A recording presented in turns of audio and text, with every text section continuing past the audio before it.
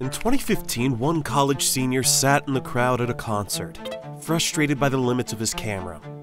What if you could capture every single angle, every single moment without missing a thing?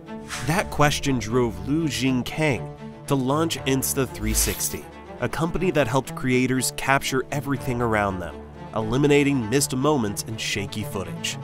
But this idea didn't come out of nowhere. It was a response to a market that had lost its way, where old camera brands struggled to keep up with new demands. So what exactly went wrong with the camera industry?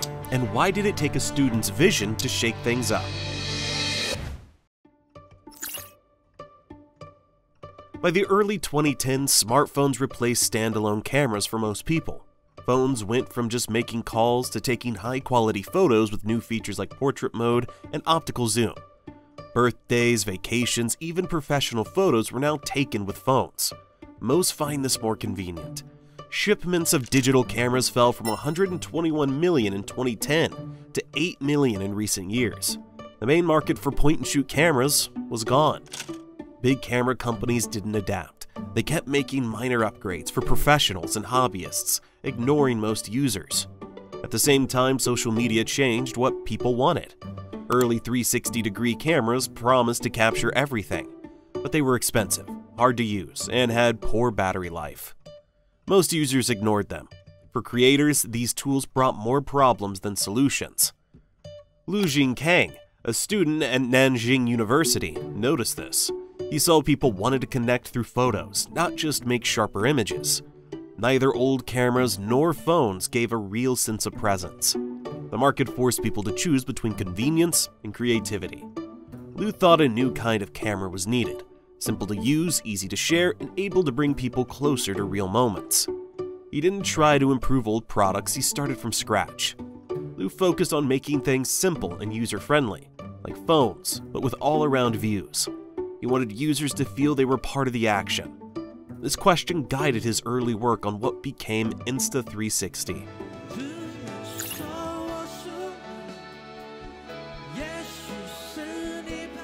Liu Jingkang's turning point came during a crowded music concert.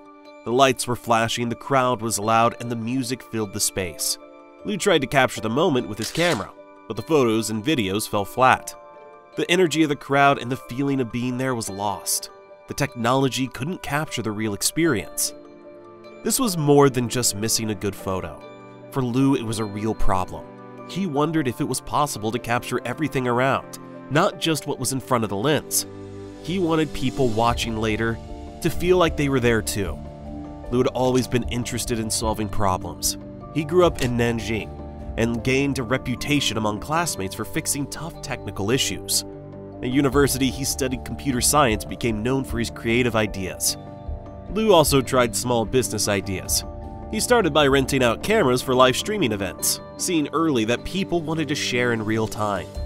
These projects helped him see what was missing from the tools people used. He learned that if the right technology didn't exist, you had to build it yourself. The concert experience brought together his skills and interests. Liu knew software, not hardware. He would need to learn how to make and deliver a physical device. This was a risk for a small team of recent graduates. Still, Liu and his friends decided to start. They wanted to control the whole process, design, development, and user experience. Making hardware brought new problems. Costs were high, and there was little room for mistakes, but Liu believed it was necessary. The team didn't want to make small improvements, they wanted to rethink the camera for a new era. In 2015, they launched the Insta360 Nano. Before the Nano, most 360 cameras were for hobbyists or professionals.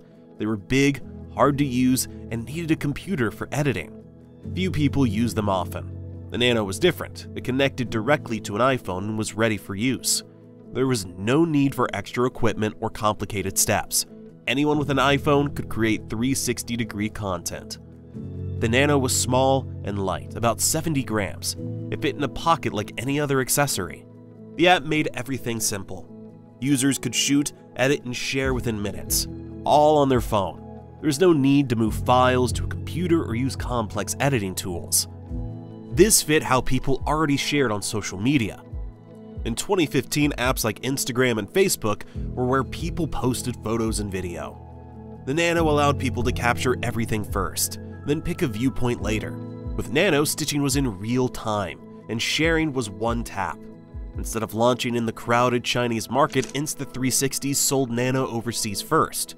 Users abroad wanted new features and were ready to pay for them. This helped Nano stand out as a quality tool rather than just another gadget. The Nano received attention at CES 2016 and was praised for its easy shooting and sharing features. Facebook chose it as their VR camera for panoramic shots. These successes showed that 360-degree video was becoming more useful for everyday users. But this was just the start. While the Nano fixed many issues, new demands appeared. People wanted smoother, more active footage without extra gear. Creators asked for better ways to capture action. Insta360 would now focus on meeting these new needs, aiming to go further in how people record and share their world. For Insta360, two main features help move their cameras from simple gadgets to a must-have: FlowState stabilization and the invisible selfie stick. These changed how people used action cameras and set new standards for what small cameras could do. Shaky video had always been a problem for action camera users. This technology was introduced with the Insta360 One X in 2018. While the camera had a sharp video at 5.7K, the standout features was its stabilization. Users could shoot fast, complex scenes without worrying about camera shake. The invisible selfie stick was another key idea. With it, users mounted the camera on a special stick, but the software made the stick vanish from the finished video. The result looked like the camera was floating or filming from a drone. This gave users new ways to create content, showing themselves in action from wide or unique angles. Soon, many creators were using the invisible selfie stick. Shots that used to take expensive equipment could now be made by anyone. People often asked, how was that filmed, when they saw these videos online? Insta360's software first design made things easier for users. With the shoot first, point later method, creators could record in 360 degrees and pick the best angle during editing. As Insta360 grew, the company looked for new opportunities. They added features like AI editing and better camera lenses. As Insta360 grew worldwide, it faced new challenges: public controversy, tough competition, and questions about user privacy. These issues tested more than just Insta360's products. They tested user trust. In 2024, the company faced backlash over its sponsorship practices.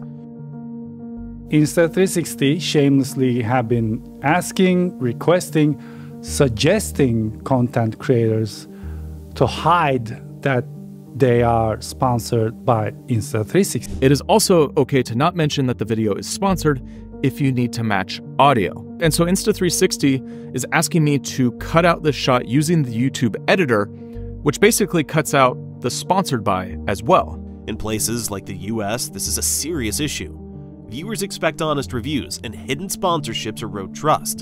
The reaction was quick, with people questioning Insta360's reputation and marketing. The company introduced stricter rules and new staff guidelines. While this helped address the issue, regaining trust proved harder. The same year, Insta360 faced a legal dispute with GoPro over patents. GoPro accused Insta360 of infringement, and a US investigation began. Legal battles take time and money, and slow a company's pace. To respond, Insta360 updated its products and started a lawsuit against GoPro in China. These actions showed the company planned to protect its place in the market and adapt to new challenges. Another major concern was data privacy. In 2024, a study claimed that Insta360 cameras and apps collected information, including photos and videos, and sent it to servers in China and Russia. Some of these servers had links to companies under US sanctions. This raised worries, especially in Western countries, about the safety of user data. Sponsorship transparency, legal battles, and privacy concerns became major tests for Insta360. The company learned that modern tech brands must do more than innovate. They must act responsibly, market honestly, follow laws, and protect users. The company wants to apply what it has learned from making cameras for creators to solve bigger problems. Education is a starting point. Insta360's tools can help make learning more interactive.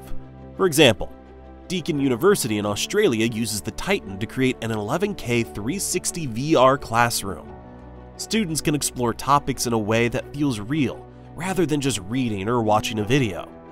These solutions help students engage with lessons and make difficult subjects easier to understand.